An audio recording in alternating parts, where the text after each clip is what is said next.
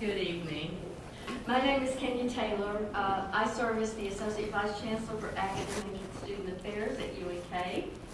And I am so pleased to welcome you to tonight's conference. The theme for this conference is Migration, Borders, and Identity, Building Bridges and Walls. Presenters are here from around the globe. They include senior diplomats, ambassadors, and representatives from international organizations. We are most grateful to have the opportunity to host them here at UNK and in Kearney. Our speaker for tonight is Mr. Rick Najera.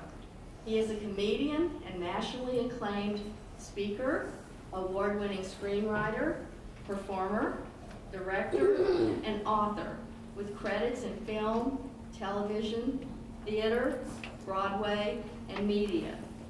He addresses through comedy topics such as diversity, entertainment, media, politics, and more, and has spoken at the most prestigious corporations, universities, and organizations in America. Currently, Mr. Najera is a writer and guest star on Hulu's Emmy-nominated original series, East Lost High, and also directs the CBS Diversity Sketch Comedy Showcase for the 11th consecutive year. He directs and oversees the show in its entirety, mentoring the actors, teaching writing and stage performance, and presenting the most important showcase of talent in the industry. His fourth book, Almost White, Forced Confessions of a Latina in Hollywood, has received national attention. He signed a copy for me tonight, and I'm very excited to have that.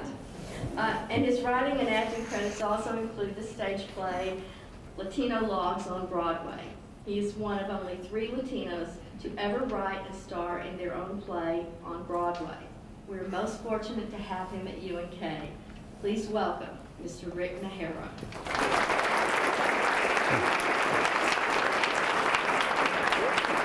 Thank you so much. Thank you. Rick Najera is a creative force, and when he speaks,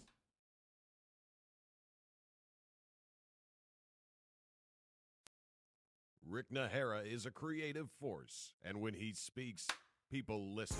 And we're going to start things off with Rick Najera. Rick Najera. Rick Najera. Rick Najera. He's an award-winning writer, actor, director, producer. Comedian, actor, and director. Writer with credits in film, television, theater, and Broadway. He's now written a memoir about his experiences in a new book called, love this title, Almost White. Armed with only a pen and a Mexican last name, he's mostly brown but chooses to be almost white. I'm writing on a show called East Lost High, and it's a Hulu show, and it's getting huge numbers. So it just goes to tell you the power of the web and also the power of the Latino audience. But it's a huge market. There's 53 million Latinos, $2 trillion in buying power. It's amazing. Fireball. I've worked for CBS for 10 years doing the Diversity Showcase. Of the showcase, 32 series regulars have come out of it. 3 have gone on to Saturday Night Live, and 2 have gone on The Daily Show.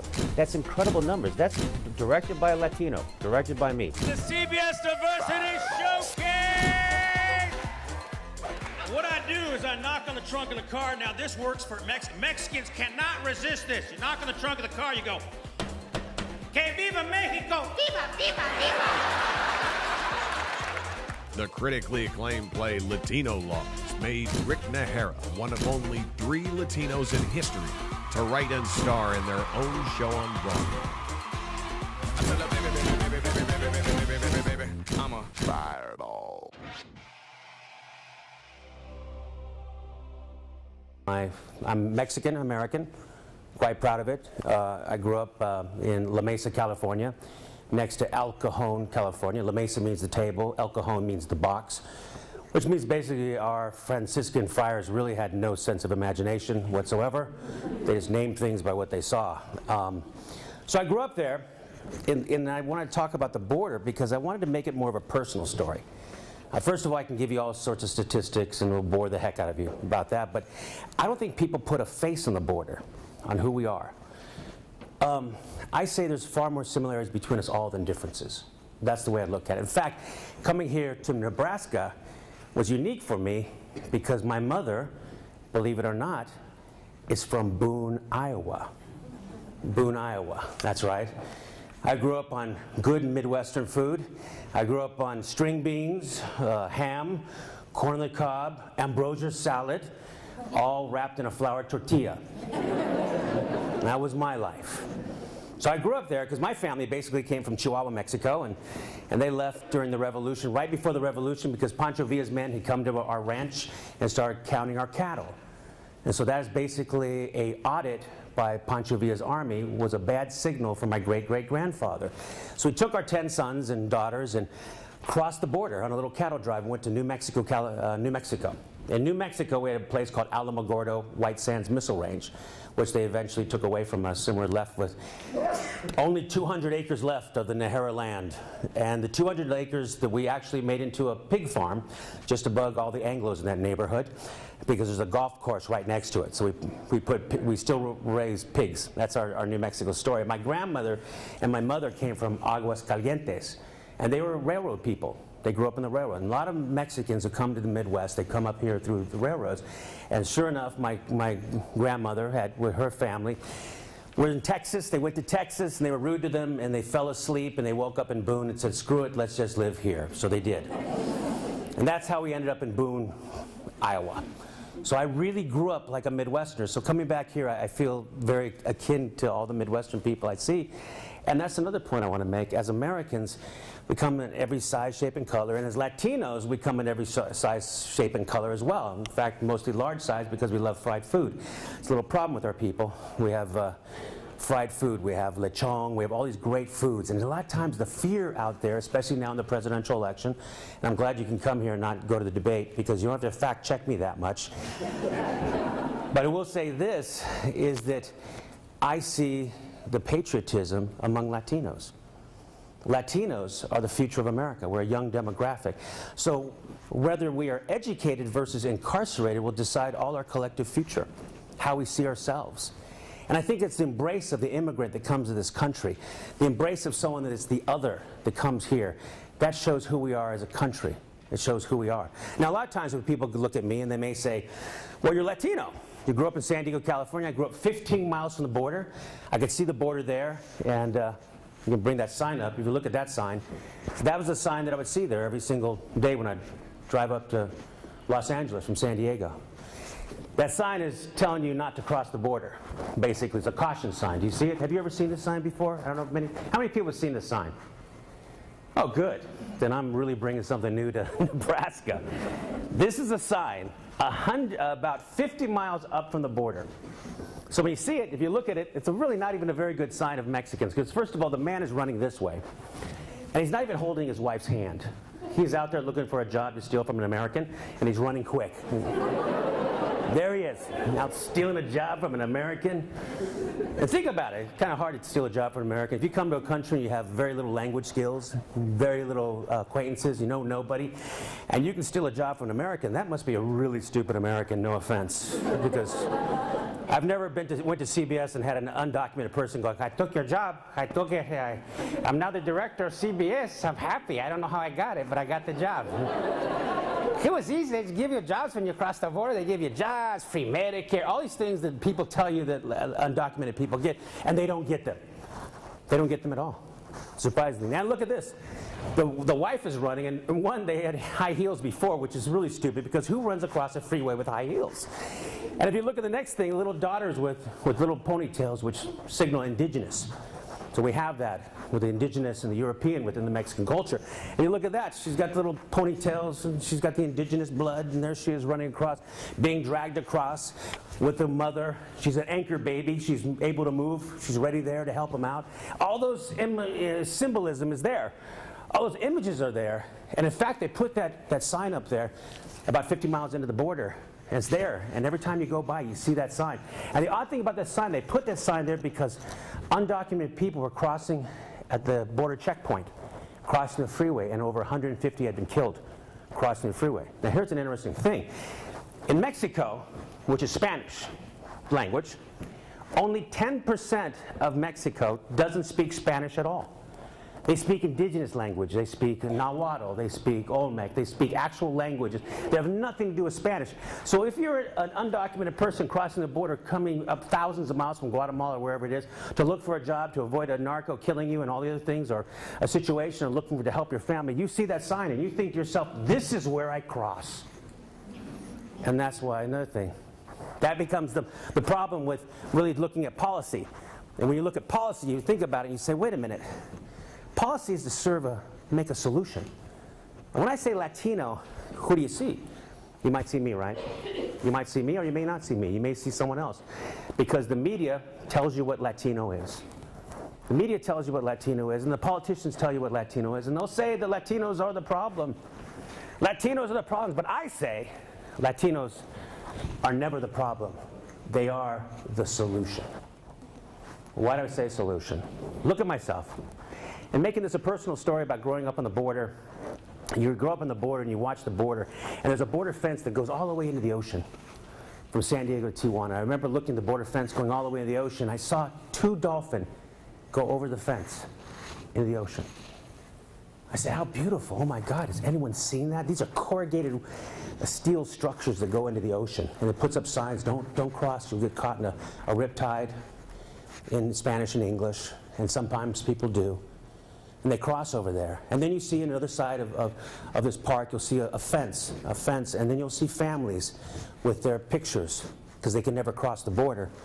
And they're showing other family members across the fence, their families. And some people have never touched for years. All they can do is maybe put a finger through the fence and touch and see their families. And when you think about that, that sounds pretty horrible. But the Mexicans that people are seeing, or the people on the border, what they're seeing is almost this terrible crowd ready to cross over. Look what the presidential candidates say.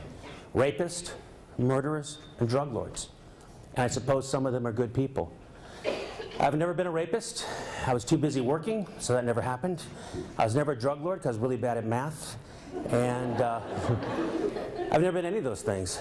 In fact, I've been, along with my family, good American citizens. You look at that, and I look at that, and I think of just the history, because history is so important. History reminds us of our own humanity and our shared humanity. And my parents, my family, who's Mexican. Now, when I grew up, this is a true story. This is going to get a little edgy here, just to hear this story. And I know when I say this word, people get upset.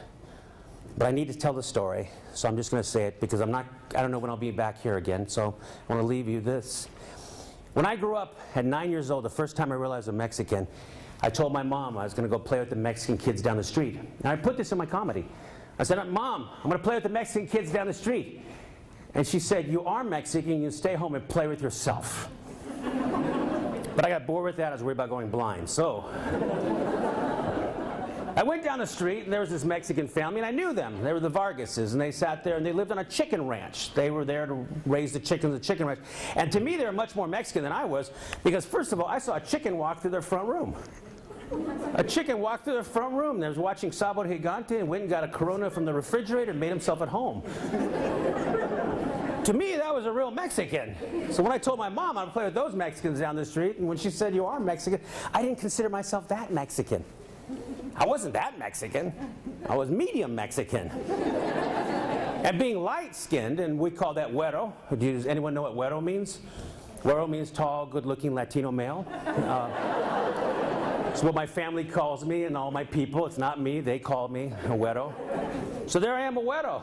Tall, light. It's in my book, Almost White, Forced Confessions of a Latino. So here I am, a güero, tall and light. Because Mexicans, we come out in every shape and color as well. Because my grandmother was Apache. She was indigenous. She was short and dark and brown. And my sister got all that, but I got none of it. I look like an albino to them. I looked like I came from northern Switzerland near the Alps. I mean, I was really light. So there I was going there, and there was another family that lived up the street from me, and they lived up the street, and they were a Mexican family. So there's 2 families next to my family growing up in La Mesa, California, the table. Grew up in La Mesa. The family, Mexican family, lived down the street, and the Mexican family lived up the street. And I remember moving into La Mesa, there was very few Latinos at that time. We were kind of pioneers. We actually, my grandfather grew up in Logan Heights, which is a barrio in San Diego, Logan Heights. We were the first Mexican family in that barrio. Until that time, that place was just a boring middle-class area. Once we moved in, we brought cockfights and cars on blocks and things like that, and mariachis playing late at night and barbecues. And then the white people left for some reason. They called that the Great White Flight of 1932, I think it was. So then we were. And my grandfather was a cockfighter. He actually raised fighting cocks for Anglos. That's not a bad word. It's just, don't think ouch, but actual roosters. He'd raise these roosters. He loved them to death. And so I went from those Mexicans to the ones in La Mesa Mexicans who were surrounded by a bunch of middle-class people. So we were just three pioneer families. There I was. And I remember going to the schoolyard, and there I was in the schoolyard. I brought my ball with me. I was so happy because I wasn't going to go play with the Mexican kids down the street. I thought I'd just go to my school. So I went to the school. I came there proudly, and I had my little ball, and I was playing against the wall. I was playing handball against the wall. And some kid came up to me. His name was Bradley. I remember it so well. I said, "Hey, that's my ball." And I said, "No, it's my ball." He said, "No, it's my ball." And I said, "No, it's my ball." And he pushed me, and he grabbed the ball, and he said, "Well, it's my ball now, wetback." And I'd never heard the term before. It didn't sound like a bad word. Dry back, quarterback, halfback, wetback. So just to play it safe, I just punched him out. Turned Oscar de la Hoya on that kid. Knocked him out. He was crying, snot bubbles and all that stuff. Looked horrible. He went from really proud, entitled person to just a kid crying on a schoolyard. And I remember the teacher ran up to me. That was my schoolyard teacher. She came up and she said, "Why'd you hit Bradley? Why'd you hit little Bradley?" And I looked up to her, and she looked down at me, and I said, "Because he called me a wetback." And she said, "Are you Mexican?" I said, "Yes." "Well, then you are a wetback." True story. Now, don't be offended that I had to use the word wetback. Be offended that that woman called me a wetback. And for years, I wasn't even angry at her. I was like, "Oh, I'm terribly sorry. I didn't realize I was a wetback. Bradley, sorry. Total wetback here. Sorry to beat you up for just calling me what I am. I'm a wetback. Got it. Just note it. Put it in my head. Got that noted there." Years later, of course, I got upset. And I thought about that. But the name wetback, I started putting it into my comedy. And I started talking about it because, when you're young and you're told something, it really affects you. You really remember it. And I remember it, and I thought about it. Years later, I speak in the National Council of Raza, big organization, and there was a woman next to me, Elena Ochoa, the first Mexican-American astronaut. And she looks at me and she goes, Rick. I said, "Hello?" "I'm Elena." "Hello, Elena." "The astronaut." "Yes, you're very spacey. Hello." Said hello to you again. "Hello, Elena." She goes, "You don't remember? I grew up with you in La Mesa. My brother was Ty Ochoa. You went to junior theater with him." The first Mexican-American astronaut was my neighbor. And that little kid down the street who lived on that chicken ranch is Juan Vargas, who's currently a congressman in Congress. So a congressman, an astronaut, and me, a writer. 3 Mexican families. I gotta say, not too bad for a bunch of wetbacks. Not too bad at all. And when I tell you this story, I only tell you the story because, first of all, you don't hear those stories. The media's not telling you about that story. The 3 Latino families growing up in that area have contributed so much to America. And not just contributed in terms of education and opportunity and jobs, but also contributed with our blood. Another story I'll tell you is that my grandfather and my grandmother, they had a son, a little guy. Yeah, he was a great kid in Boone, Iowa. Poor kid. He had two suits, that's all he had, and they named him the best dressed kid in college, in high school. It's high school. 2 suits, that's all he had. And my mother just loved him to death. And he got drafted to go to World War II. In fact, he volunteered. And at 17, he signed up to go to World War II. He went to the Philippines. At the Philippines, he was captured by the Japanese when they overran the Philippines. He was forced to march, what they called the Bataan Death March. He marched all the way on up to a POW camp. And in that POW camp, before they released him, they sent a letter to my grandmother saying, "We're about to get your son. We're about to get your son out of the POW camp." And the Japanese put him in a pit. They threw in gasoline, and they machine gunned him to death and lit him on fire. a 17-year-old Mexican-American kid from Boone, Iowa, fighting and dying for America. The same time my father was in World War II fighting in Tarawa in some of the worst battles there were. I had many uncles in World War II fighting as well. In fact, my father went to Vietnam and was a civil servant there. A civil servant in Vietnam. He went there for the overtime. That's a Mexican work ethic. When you go to Vietnam for the overtime, that says a lot about our people. I asked him, I said, when'd you go there? He goes, oh, you know, I went there as a holiday was happening on Tet. I go, you went there during Tet, during the Tet offensive? Oh yeah, lots of overtime, lots of overtime. That's the Mexican work ethic people aren't talking about. They're not talking about that when they look at the border. They're not talking about people on the other side. They're not talking about the mental anguish of people that are stopped at the border. They're told that they are somehow the other. They are not wanted. They are seen in this way as rapists and drug lords and all those things. And you look at it and you say this, well, is there a problem? Is the border being overrun? You see the pictures, right? You live in the middle America. You see those pictures? It looks horrible. All these people overrunning the border. They got Zika mosquitoes in one hand. They got all sorts of things. They got Ebola virus in their stomachs and all sorts of every other parts of them. They've got all sorts of animals. They're taking your jobs and doing these horrible things. And they're rapists. My God. They're rapists. We're a sexy, romantic people. We speak Spanish, which is a romance language. German and English are a scientific language, which means we can get laid, but we'll never launch a rocket ship. That's our story. Blonde, nice. Oh my God, look at them. They're coming over to rape. It's true. Or marry. In my case, I married a beautiful blonde woman. I took her and married her, gave her 3 kids.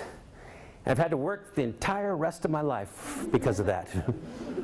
I'm paying my dues every single day with my 3 children, and they're half white and they're half Irish. So I call them Mexicans. So they're mixed. They're Mexicans. But they speak beautiful Spanish. They really do. I send them to an MLC, which is a Spanish language multicultural learning center, and they learn Spanish. I call it Spanish waterboarding. It's like, oh, hola, hola, agua, get in the water, agua. They really remember that, agua. Of course they get angry at me, you know, Daddy, why? My son looks at me, he's very güero, he's güero than me. He looks Swedish practically. I look at this kid and I go, remember, you're half Mexican. You're Mexican. And you're Irish.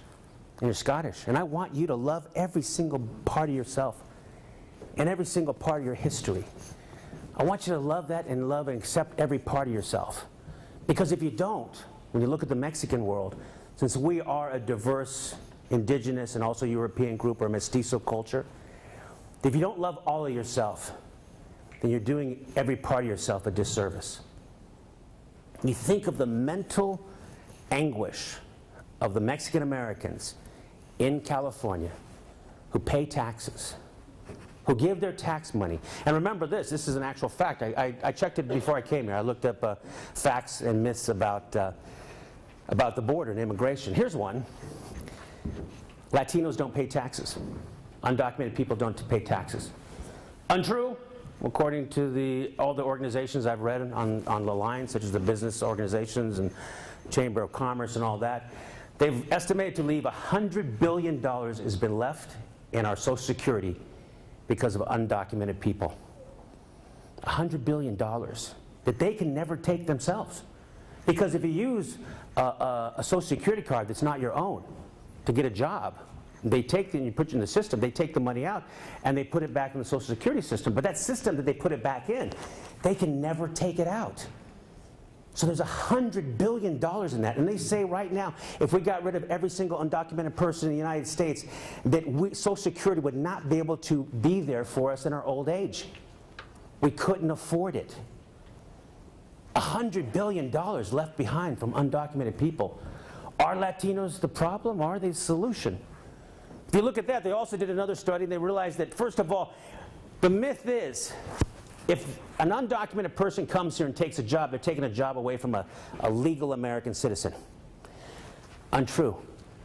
All the statistics go with that say it's completely untrue. And believe me, if you've ever worked in the fields of a strawberry field, you do not want that job. I know that because I'm a second-generation Mexican-American. I would be sitting in a nice, cool tree just eating strawberries and just going, it's too much for me. Go ahead, guys. Just, I couldn't do it. I've worked with undocumented people, and they have a bigger work ethic than I do. I've been domesticated. I don't want to get out in 110-degree weather and pick fruit for people. I don't want to do that at all. But 50% of all the population of the undocumented people in California are the ones picking our fruits and vegetables. And California provides 50% of all the agriculture in the nation. And in fact, when there has been hard immigration against Latinos, such as I think it was Alabama or Georgia, they sat there and said, we need to have harder rules, we need to get rid of these undocumented people, we got to stop everything. And you know what happened? They lost 35 million in crop failures because no one was there to pick them. 35 million. And the farmers said, oh my God, we need to get people picking this fruit. Our blackberries, our all these other fruits we need. We don't have anyone. And you know what they found out? They said, why don't you go to the prisons and get the prisoners? The prisoners refused. They said, why don't we go to the people on parole and ask them? They refused. And in fact, the UFW did a search one time. They said, if there's an Anglo that will take a job from us, we'll give it to you. They had 12 applicants. None of them showed up. 12. So this border we're talking about, this border that's here, really, in a strange way, is an unnatural border. And if you look at borders and what they mean, think about it. The Great Wall of China did not work. Great Wall of China did not work, and no, Matt Damon was not part of that Great Wall of China. That's a Hollywood lie. They show that in the movies coming out about the Great Wall. That didn't work. The Berlin Wall didn't work. Guess what? In China, they put up the Great Wall to stop Mongolians. There was a Mongolian emperor within a generation. The Great Wall didn't work. The Berlin Wall didn't work. And in some ways, I look at it and say, the wall they want to build now isn't working. They're not coming up with the real answers. Immigration reform and things like that. Because to say we want immigration reform talks to a constituency that believes that the Latinos are the problem, not the solution. I was recently in Israel just last week, and this is how my schedule is. I was in Israel for a week, and there are walls there. And I was reminded about this, and I thought, here I'm coming here, and I saw the big walls there. And there was a big wall, and they're kept off a Palestinian area. And I went into the settlements, I went to the Golan Heights, and they had the army. I was invited by the Minister of Strategic Affairs, and somehow it's strategic for me to go there and see all this. And I was reminded about our own walls here. The difference is that wall was put up there. And even while I was there, there was a stabbing of 2 policemen about a block away from me. Even with my security and bodyguard next to me. 2 blocks away.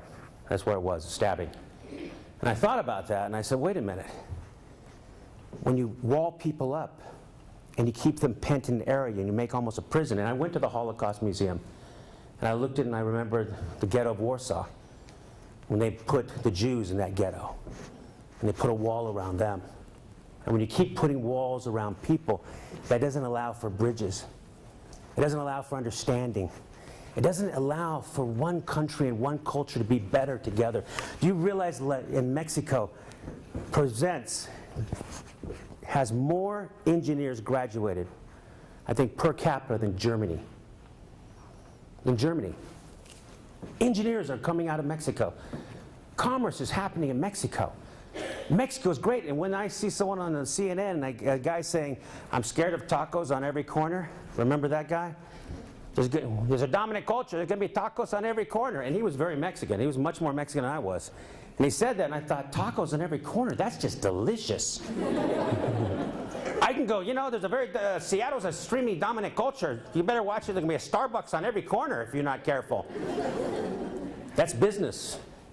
That's commerce. That's cultural trade. All the things that make people want to grow and live. And the only solution I saw when I was in Israel that I really took a look at was in an area of Samaria, where there were Jewish business had employed Arabic people. Remember, Israel has about 2 million Israeli Arabs. They're Muslim. 2 million. America has 55 million Latinos. We could have had a big quinceañera party. It could be 56 by the time I'm done with that statistic. But 55 million Latinos. That's an amazing amount of Latinos. That's an amazing amount of people that if we educate, if we get behind, if we open the door, if we encourage them, imagine the power of 55 million people, how that opens jobs for us. And people says, you know, we need a secure border. We need a secure border. You know what country has a secure border? North Korea. Very secure border. Do you realize people still smuggle people in and out of North Korea? With that border, with landmines and dogs and everything else, still it doesn't hold people back. That border doesn't work. And the way is, when you look and they say, we're going to build a bigger wall. I think ironic, because normally we're really great at tunnels, if you really want to know.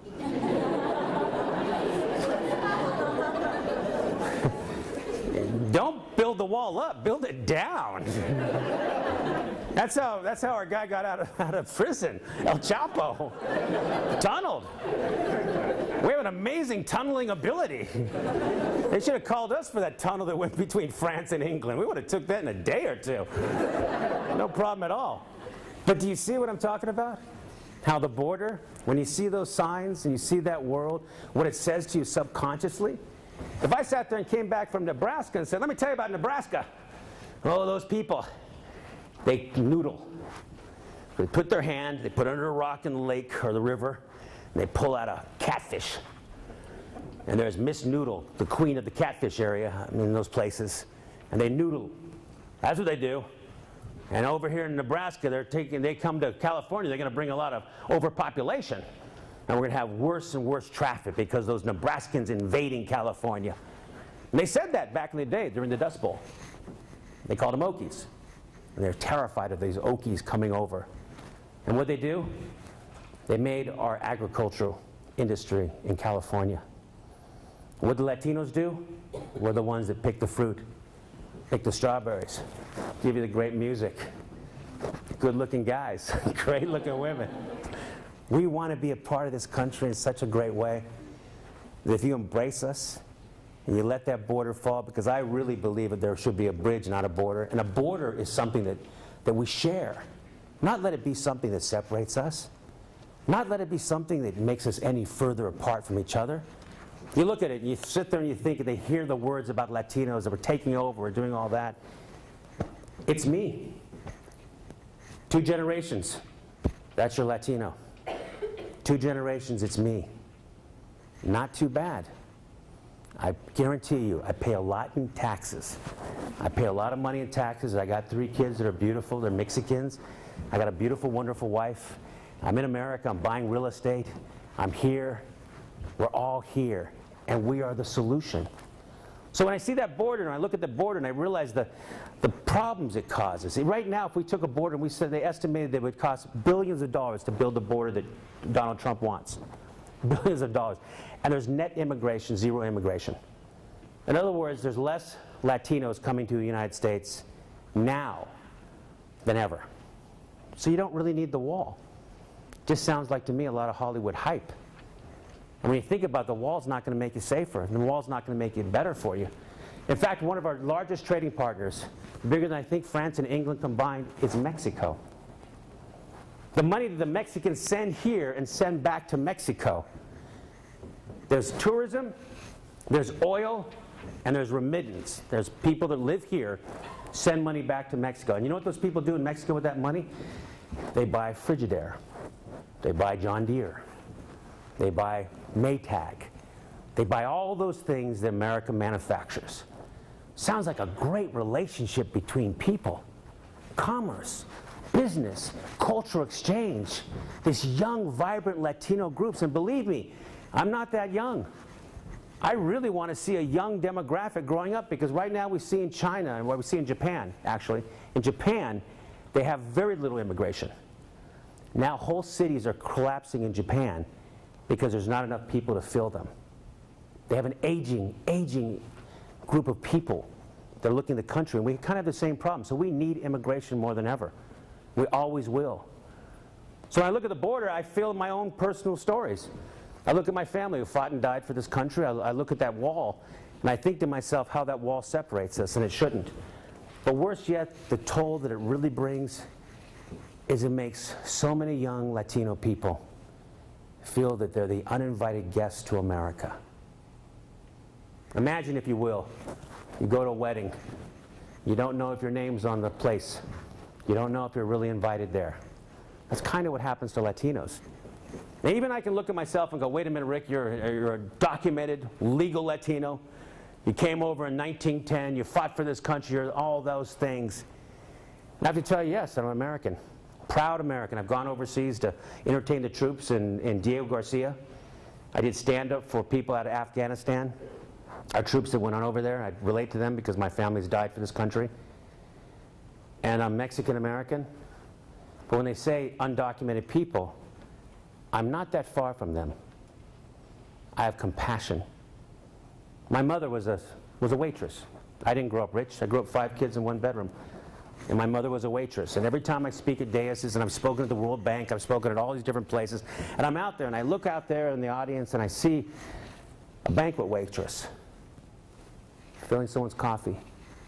And I think of my mother, who used to take home leftovers.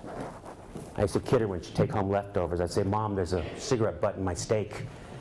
She'd get real upset. No, it's never on a table. It's not. I would kid her mercilessly. But you know something? She worked 2 jobs for me. My father worked 3 jobs. He was a door-to-door salesman. And those people, my family, taught me how to survive in Hollywood. They taught me a Mexican work ethic, which is the same as a Midwestern work ethic. My father taught me a very simple thing. I mean, now remember, I've written in Living Color, I've written all these different shows, and to get there, and statistically, it's harder for a Latino in Hollywood than any other group. And my father told me one thing, and I'll leave this with you. My dad would say, Rick, every time I go out there, I knock on the doors. They say, hey, you want to buy pots and pans? They shove the door and they say no. And I walk to another house and I knock on the door. You want to buy pots and pans? They shove the door closed, no. I walk to maybe 80 houses and they all say no. But around the 81st house, they say yes. You have to hear a lot of no's before you hear that one yes. That's what my father taught me. And that's how I was able to keep surviving and thriving in Hollywood. I don't mind the no's. I don't mind the no's, but I just want people to understand me, and that's why I talk. I believe everyone wants to be understood. I believe there's a better chance for all of us to get along together and somehow build this great country together. Not split up, not against each other, not fearful, but seeing every one of us as part of each other. Every one of our issues is the same. We all want to be understood. We all want to raise a family. We all want to make some money. We all want to provide. And I look at those Mexican immigrants across the border, guys that have been 5,000 miles in Guatemala or places like that, who are willing to walk. And I experienced it recently when McFarland, at this place, there was not McFarland, it was another area in California. What they did is, it was undocumented minors that crossed the border. And they picked them up and they took them to an ICE place, which is the Homeland Security. They're undocumented minors. These are little 9-year-old kids, some 13 years old. They're trying to avoid war and being killed by death squads and things like that. They travel all this miles all the way up to California, and when they cross, they're arrested. The sad thing about it is I was at this big rally, and there's 2 different groups. There was the one group saying, illegal, illegal, stop the kids, stop the kids. And there was another group going, hey, compassion, let's find immigration reform, all these 1,000 things. And I remember these 2 men were arguing with each other, and one guy had a flag that had been wrapped together, and he held it in his hand. It almost looked like a spear, like he could stab someone with this flag. It was a pointed thing. There was another guy yelling at him, and they weren't listening to each other. And they turned to me and they said, which side are you on? Which side are you on? Because I'm a güero. I look like I could be on either side. I like being a güero because I can always cut myself out of any camp they put me into. It's my one little thing. But I sit there and I said, you know what side I'm in? I'm on the side of the children. The side of the children. And that stopped them. And the man with the flag that had been wrapped up, he said, oh, I was yelling at him because he was yelling at me. And the guy said, I was yelling at you to tell you to unwrap your flag. It's disrespectful to have a flag wrapped up. You see, I'd gone to Afghanistan. And I served 3 tours there. He told them that. The man looked and said, you know, I was a Marine in Iraq. I'm sorry. And they apologized to each other. And that's the solution. When people can recognize the humanity in each other, we won't have this problem. We won't see the Latinos as the, almost like Game of Thrones. You remember that show Game of Thrones? I know the kids will. You know Game of Thrones? They have a big wall, right? And were they keeping out of the big wall? The White Walkers. Same wall, we're keeping out the brown walkers. There's the big difference there. We're terrified of the brown walkers. They're crossing over, they're taking jobs, there's murderers, they're rapists, there's all these horrible things that gets told you time and time again. And after a while, you don't question it. And after a while, your ground is softened up for real racism and hatred to come about. And that's not the America that I came here for. My father was in Vietnam. My father was in World War II. I'm an American. And I'm a Latino, and I've lived on the border. And I can tell you, we need bridges more than we need borders. Thank you. So,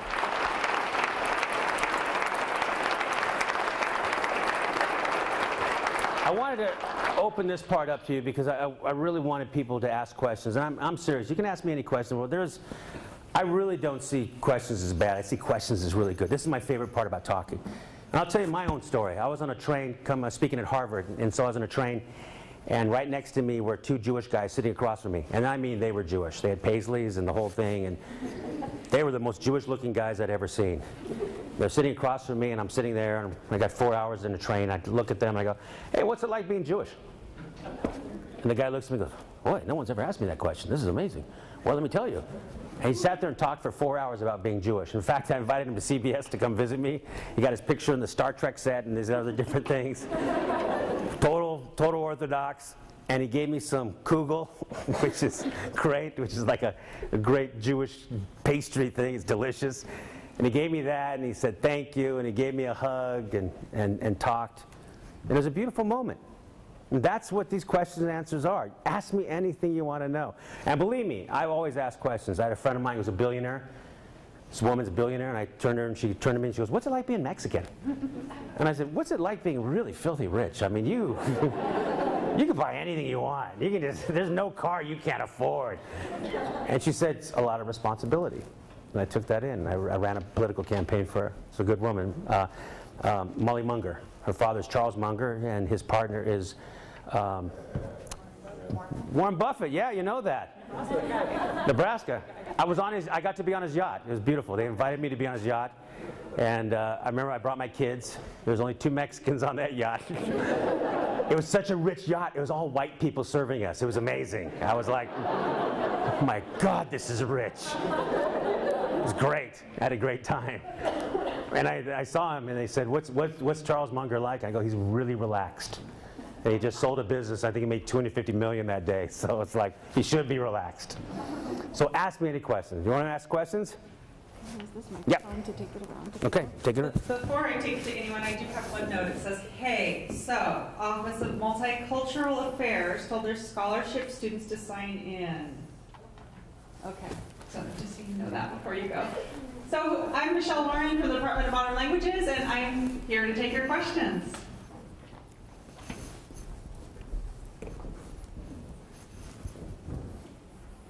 So I can't agree with more. I thank you for coming and speaking to us.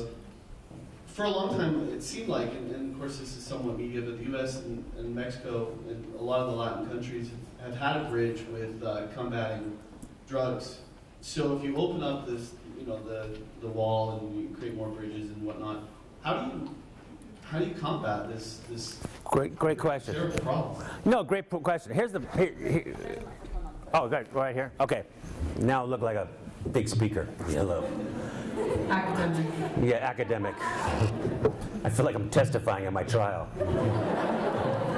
I don't know what was in my bags. I'm sorry. There's something there. I'll tell you how. Now this is a different thing. I really believe this differently. I understand drugs I work in Hollywood, so I really understand drugs. Who better to fight drugs than me? So, drugs, I feel really, in a lot of ways, are a medical problem. It's an addiction. And I think if people start treating it as an addiction, as a health issue, all those things, it's a better way to do it than criminalize it so much. That's number one. Number two, I think when we've stopped drugs, now you understand, what's coming back now to the South is we had an epidemic of Oxycontin. You ever heard about Oxycontin? It's a true story. I had a brain surgery twice last year, 2 brain surgeries. So I was using it against all my friends. Like, people would walk up to me and I'd say, I don't remember you had a brain surgery. It's not true. I remembered them. I just was being rude about it. And I remember after getting out of the surgery, I was kidding my wife. I was like, thank you for praying for me. Obviously, you didn't do a good job. But it was pretty horrible. But I have to say that I really believe that in a lot of ways, the drug problem is really more of a medical issue in a lot of ways. It's a medical issue and should be treated such as one. Because right now, when Oxycontin took over, say, places like the Appalachian Mountains and things like that, and they called it, you know, hillbilly heroin. Now what's happening is heroin's coming into that area because it's cheaper than Oxycontin. People like drugs. Our nation was founded on addiction, basically. Tobacco, Jamestown, tobacco. Nicotine, it's a drug. You start adding sugar to that. You start adding all the things we had, whiskey taxes, all those thousand things. We have this in our society, and if we don't sit there and look at it more of a way to combine it as really more of a health issue. They've worked it in Portugal and places like that where they've treated it not as a criminal issue, but a health issue. It's worked. So when we talk about opening the border more, there's many ways that the border can be opened where we have fast service in the border. You're still going to find people with drugs. The need for drugs in America is huge. Why? We live in a country that you are given drugs every single minute. Do you realize that? Walk into a Starbucks. What do you think is what's there? You see that energy drinks? How many people do you know that are on Red Bull? Energy drinks like that. Isn't that a drug? If you think about it? We need to see real change within our culture to affect it that way. But I do not see a looser border as a way for drugs to get in, because it's a different kind of policing than looking at undocumented people. Most undocumented people do not cross the border by foot. They overstay their visas. They come by planes. They don't cross the border like that. They don't. There's a horrible border that kills people in the deserts and people die. Most undocumented people come by plane. And oh, guess what? Most people that are immigrants that are documented or whatever, a high percentage have doctorates, more so than a native-born person here in America. So what's the great thing? America is getting the best and brightest coming to this country.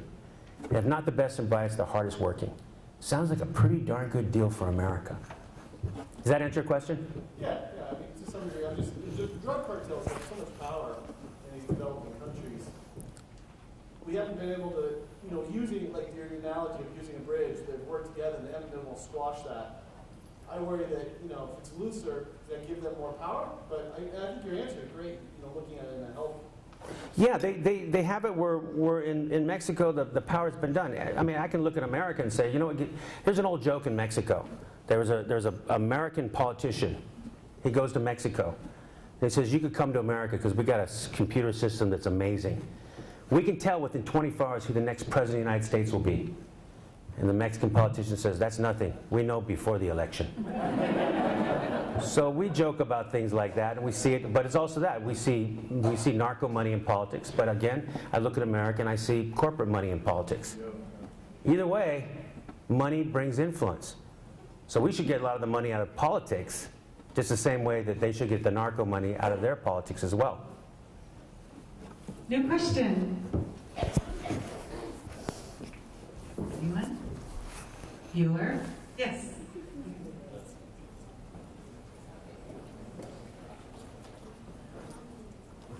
As a Hispanic, in the entertainment industry right now, I know I've been reading different articles and stuff where, racism is so, they sneak it in under everything. And so, is there anything that, for you to try and actively combat that, or is it basically one of those things that you have to, shake your fist and rage as it happens? Well, I never shake my fist and do that. To me, at CBS they say, oh, look at Rick, he's always fighting against the man. And I'm going, no, I'm fighting for the man. I'm actually fighting for America by including more people. You gotta understand, most shows that are done with diverse casts do better in the ratings. They do better in their politics, they do better. So I'm fighting for this guy to say, let me give you more audience. Put a diverse group in there. So you have to kind of approach it that way.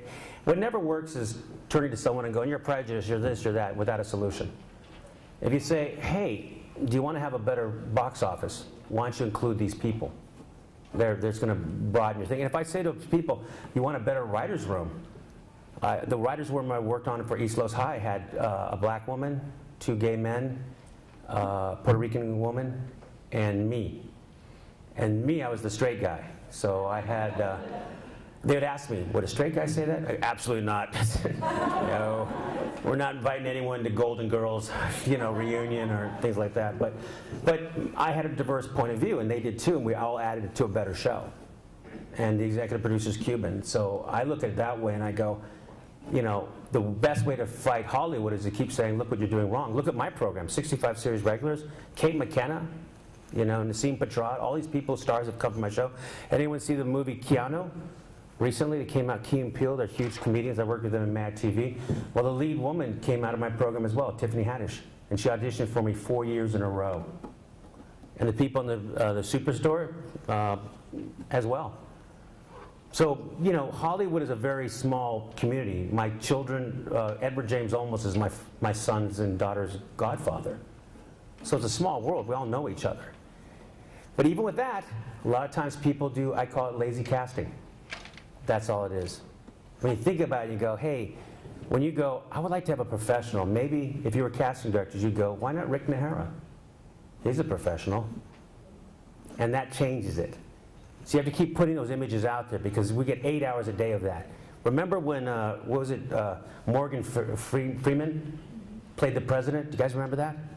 I remember when I saw it, I was like, wow, Morgan Freeman's a president of the United States. And I went, it's possible. As strange as that sounds, to have that visual is so effective. So yes, I constantly, I don't shake my fist. I look for ways. Over 65 series regulars have come from my show. My show, Latino Logs, had over 250 Latino actors.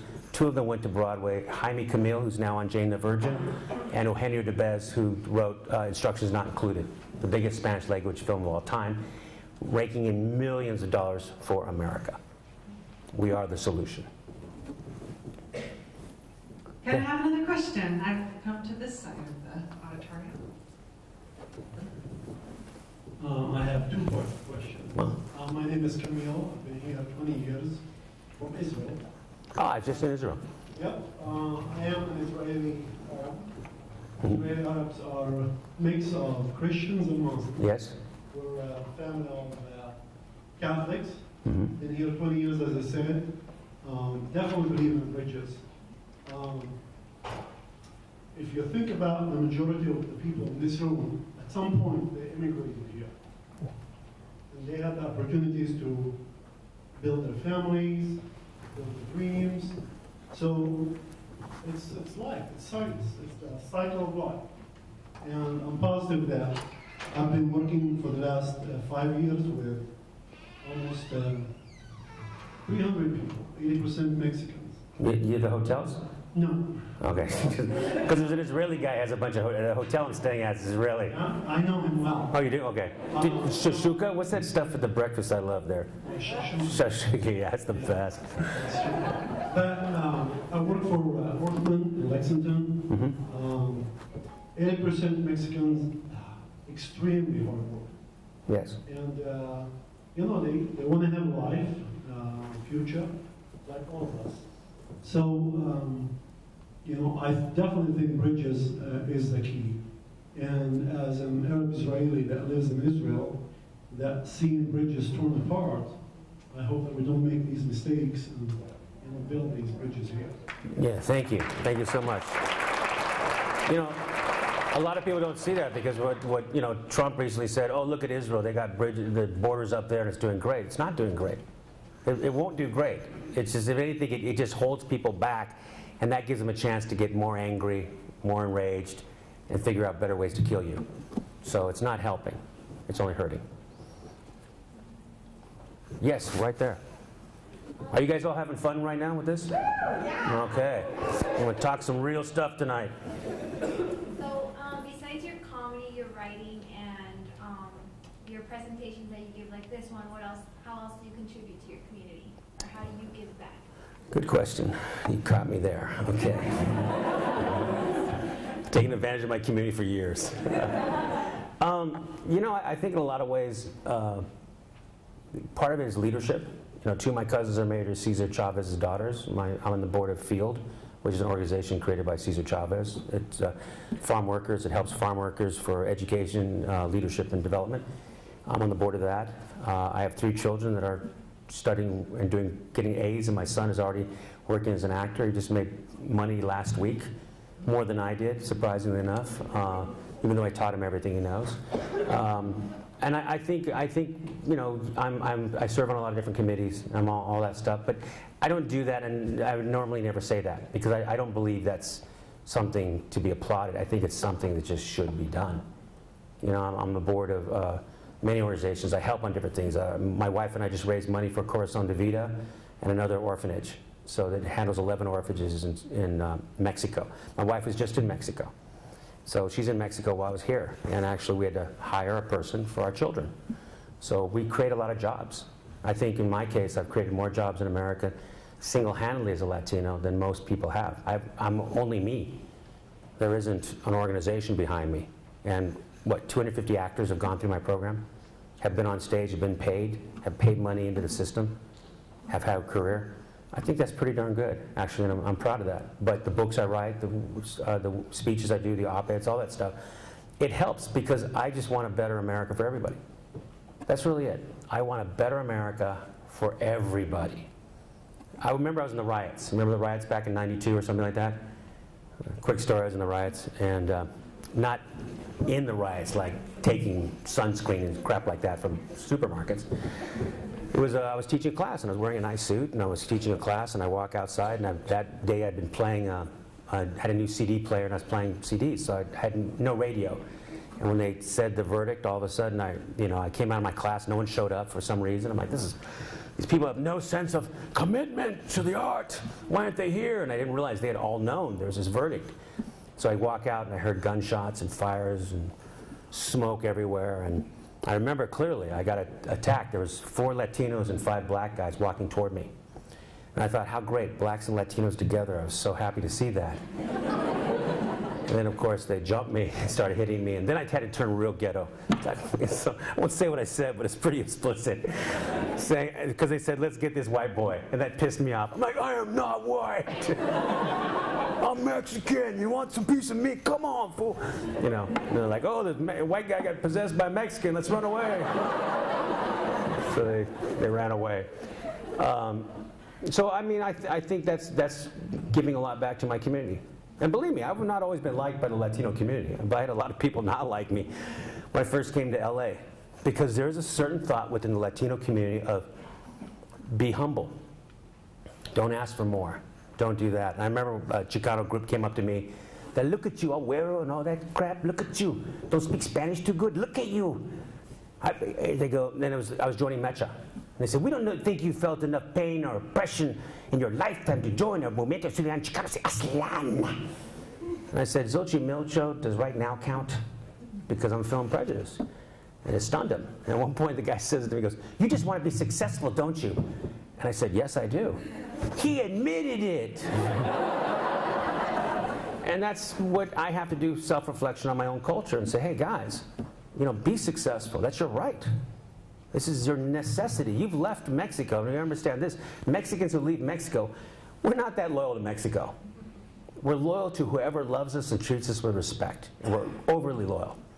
And a lot of Mexicans left Mexico because the government, the situation down there, and because of racism and things like that, they're not able to move ahead. That's the opposite than Cubans. Cubans, a lot of the white Cubans who aren't African American or Afro-Cubano, came to Miami fleeing Castro. So they were the professional class. And in Mexico, a lot of times you can't move up, you have to leave.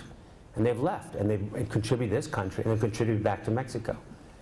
So I continue to contribute, and that's all I can do. So that's, I think, is that enough for my people? Okay, whew, man. You haven't done enough for us. Okay. Another question.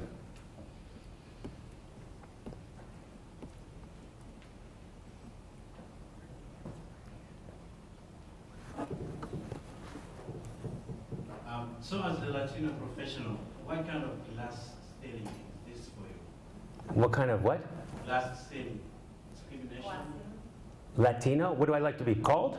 No, as a professional. Yes. Are there any limitations for you that Sure. There's plenty of limitations, but you just don't concentrate on them. Honestly, you have to look at it this way. If I look at I am the first Latino who had a successful play on Broadway. Imagine the odds of that. And I put it together by not thinking that no Latino had ever done it before. I just wanted to be the one that did it.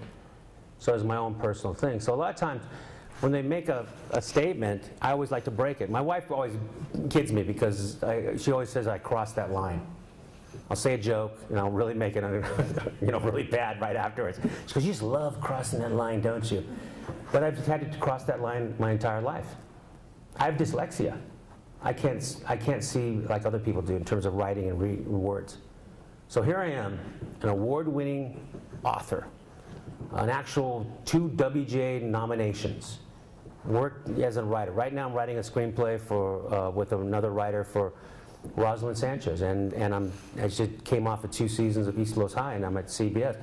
All that, I never let having dyslexia stop me. I never let being flunked in school stop me. I never let anything stop me. I had no opportunity for an excuse. And in that way, you have to have blinders on. I look at my son and I realize, and my children, I mean, they're given the keys to a whole world that I never had. But then again, I tell them how they should be appreciative and how they should be kind to everyone around them and how to be a gentleman and a lady and all those 1,000 things. My job is to teach them so they take over my job. Succession. So yeah, there are big blocks, but you just can't let them stop you. Do we have time for another question? Sure, whatever you guys want. My speech is your speech. Me speech is Sue's speech. So whatever you want to ask me, this is the time. Hi. Well, you kind of answered this question already, but like, what advice would you give us adults, like young people, like on how to make an impact in our community or in our families and our culture? That's a good question. You know what I'd say? I would tell every young Latino I meet how to love themselves. And we're not used to that. We're not used to looking at ourselves and saying, "You're beautiful." Wow, or encouraging each other. Do you ever Latinos ever encourage each other? Honestly, as Latinos, I'm going to let Anglos in on a secret, okay? So this is secret Latino stuff we're going to tell right now. How many times do you see Latinos praising other Latinos?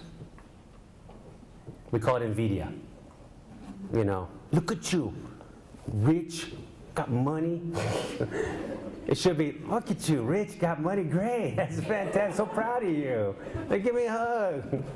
You know, that's the different thing. It's just taking something and treating it differently. So I would tell every Latino, love every other Latino. If you can love other people, it's easy to love everyone else.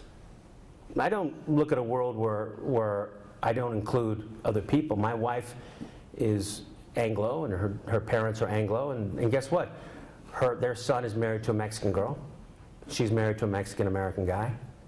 And we've made some really beautiful children that are extremely talented. And look how we've contributed to America. That's the stories we don't get told, and that's what we tell. So I tell young Latinos, praise each other. Praise each other and encourage each other. Because if you don't do it, why should someone else do it? You should know them better. So praise. And I say this, like I told you the story about knock on the door, you're going to get used to hearing no. As for everything you see up on that video about me, well, oh, he's done this, he's done that. Every single one of those yeses, there's at least 100 no's behind it. 100 no's. I lose to richer, more famous people than me every single day. Seth MacFarlane just beat me out of a show I was doing because he's Seth MacFarlane. Doesn't matter. Next year I may beat him. It's always upward. It's always thinking positive. It's always putting together, because negativity is easy to bring you down. It's the easiest thing to do, to give up. Don't give up. Don't give up on yourself. Because there's a reason. There's a reason you're here. And I tell it to everyone. I'm a kid from La Mesa, California. How did I get to Broadway? How did I get to write movies? How did I get to do TV shows? How did I do, with these odds against me, incredible odds? I just never thought about the odds. I thought about the objective. If your objective is to get an education, if your objective is to contribute to America, if your objective is to contribute to your family and build people up, then don't let anything get in that way. The objective. Yes? I want to add one thing here. When you asked over here what Rick contributed back to his community, he's done probably single-handedly more than any other Latino to open the door for Latinos to be reflected in Hollywood culture and our media, in our Broadway plays, and that in and of itself is great. And he does things like come to Kearney, Nebraska to talk to us, and I hope you see yourselves reflected in him, because this is today's Latinos, and I'm so proud and happy that you came tonight, and I'd like to give you a round of applause. And thank you so much. Thank you. Thank you.